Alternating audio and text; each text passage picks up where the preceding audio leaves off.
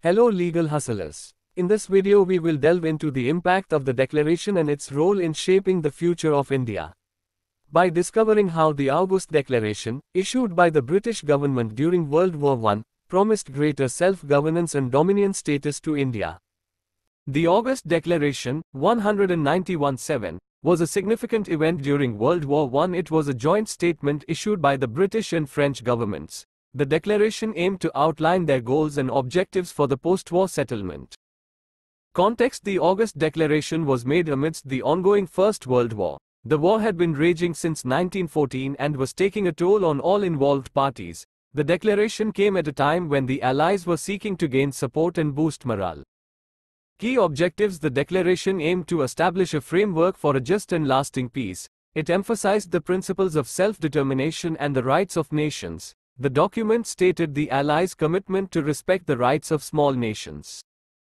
Territorial adjustments. The declaration expressed a willingness to consider territorial adjustments. It acknowledged the need to address the legitimate claims and aspirations of various nations. The document emphasized the importance of fairness and balance in resolving territorial disputes, colonies and dependencies. The August Declaration recognized the importance of addressing colonial issues. It acknowledged the rights and interests of colonies and dependencies. The document indicated a commitment to finding a fair and equitable solution for colonial territories.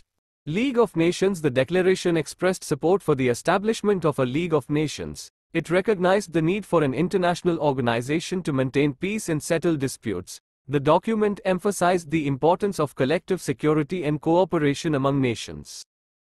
Impact: the August Declaration had a significant impact on the post-war settlement. It influenced the negotiations and discussions that led to the Treaty of Versailles. The principles outlined in the declaration became integral to the formation of the League of Nations.